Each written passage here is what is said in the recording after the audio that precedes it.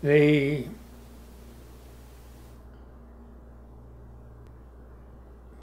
things that happened because of war. And I think that for the 5 McFarren boys, we were all changed because of the war, and changed for the better.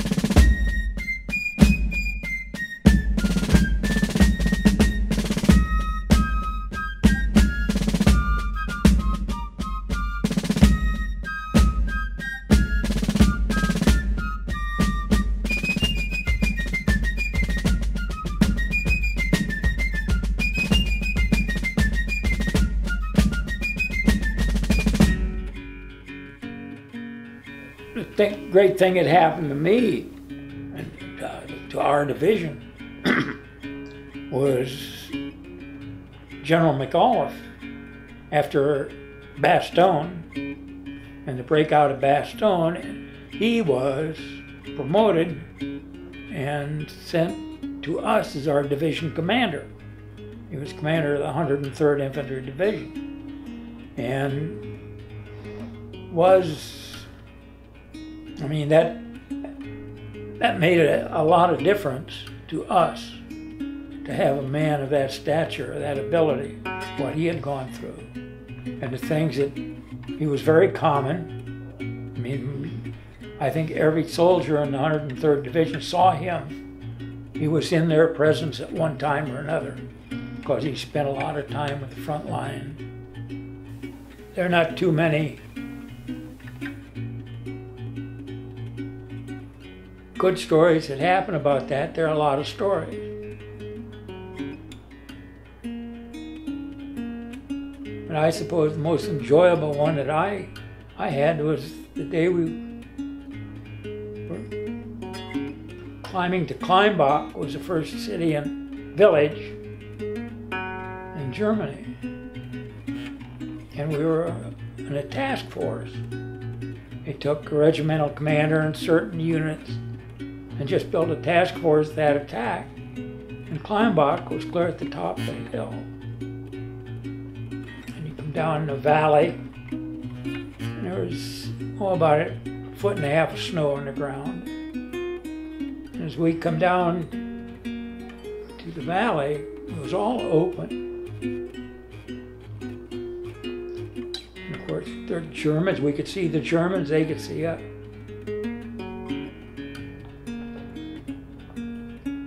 All at once we heard all this rifle fire and all this small arms fire from both sides on our left, and it kept getting closer and closer and closer. We watched, and here a big rabbit, snowshoe rabbit, come hopping down between them. And I remember Colonel Blackshear was the commander of Task Force Blackshear. And here's all the doggies firing at this rabbit going by.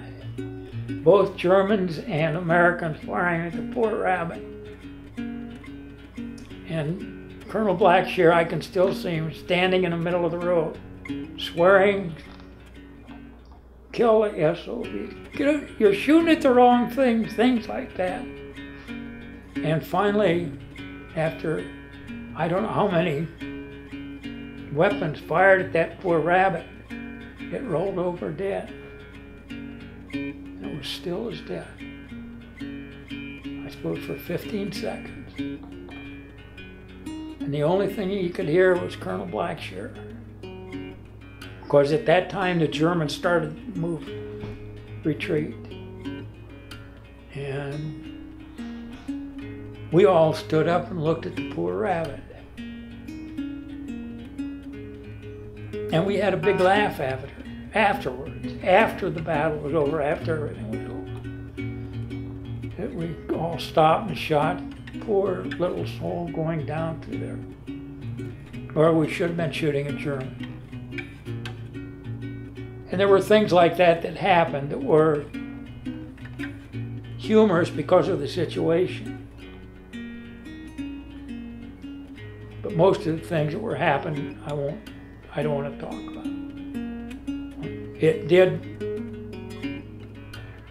It changed me. And it changed, maybe I grew up.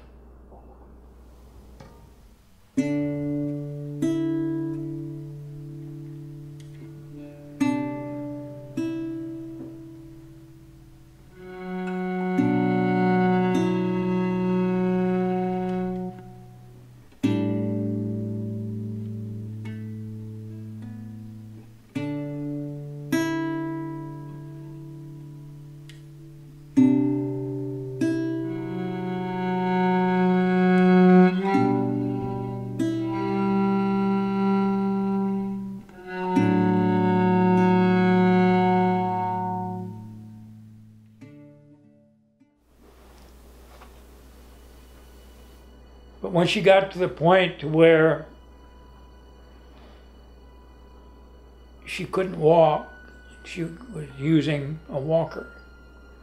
Hospice came, a lady from hospice came and was involved and walked her through the house with her walker.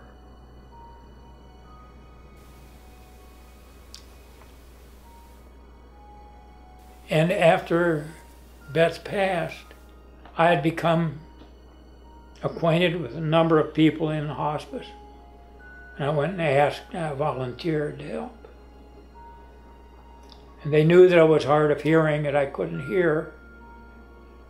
And I told them I would only be good in a one-on-one situation, but in an environment that was not noisy, because if there's any, I can't hear. So that's what they did. And they sent me to this, I don't want to say his name, this gentleman in Wayne County, not far from Dallas. And I went over to see him, and his daughter worked in a store in the village, and I stopped to see her, talk to her, and she said, well, I'm glad you're here, because she has spoken to hospice and asked them to come. And she said, but you won't get too much out of Dad, because he doesn't talk. So I thought, well, I'm really not much of a talker. I wasn't. I thought it should be a quiet afternoon. And I went, and the daughter worked, and they had a lady come in and sat with him. And he was in a chair, He was in a wheelchair, but while I was there, he never moved. He just sat in a wheelchair. And the lady that was watching him, was with him, said, if you're going to be a while, I've got some errands to run. I said, fine, we're fine. If he needs anything, will he ask me? She said, I think that he will. So we sat there and looked at each other for a while. And I asked him, I said, I think we're pretty close to the same age. I said, were you in the war? And he said, yes, I was. And for the next hour and a half, he talked and talked. We talked and talked and talked back and forth.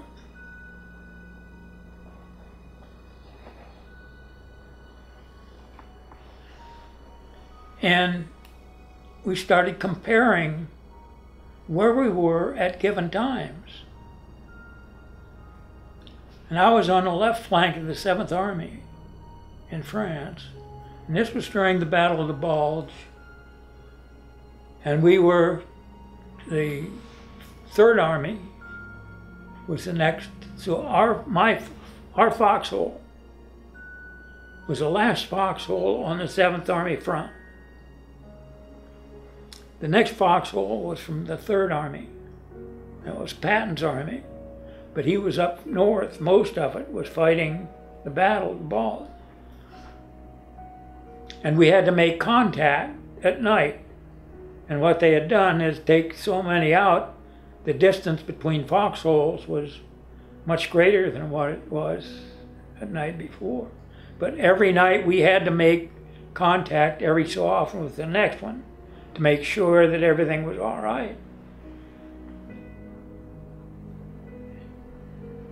And in talking to this gentleman about where we were and the times we were, and comparing those dates, we may have crawled toward each other's foxhole and made communication, because he was on the right flank of the 3rd Army, I was on the left flank of the 7th.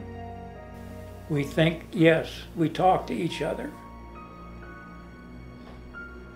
And it was a good hour and a half that we talked and talked and talked. And the lady came back, was babysitting, or was sitting with him. And I said, oh, I'll leave. When I left, I stopped downtown and talked to the daughter. And I said, I want to tell you, I said, I had one of the greatest afternoons I've had in talking with your father. She said, you talked to him? I said, we talked for an hour and a half. She said, what did he talk about? And I told her the thing. She says, I've never heard that. I've never heard that. And I was looking so forward to seeing him again. And that night I got a call from hospice. And he had passed away that afternoon after I left. And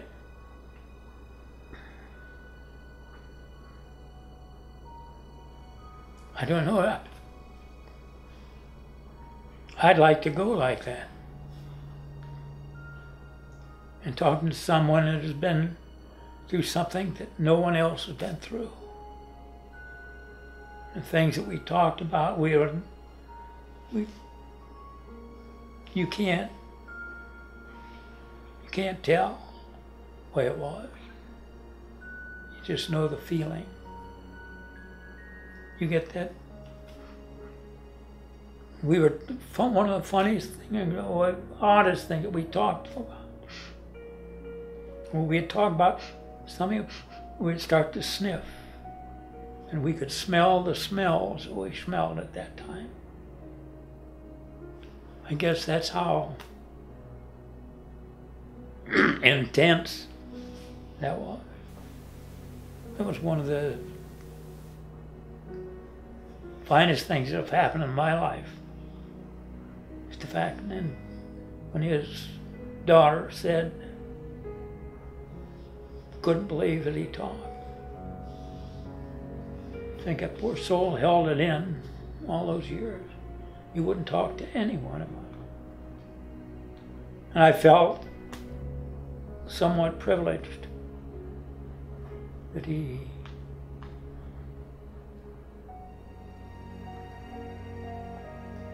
made me feel special.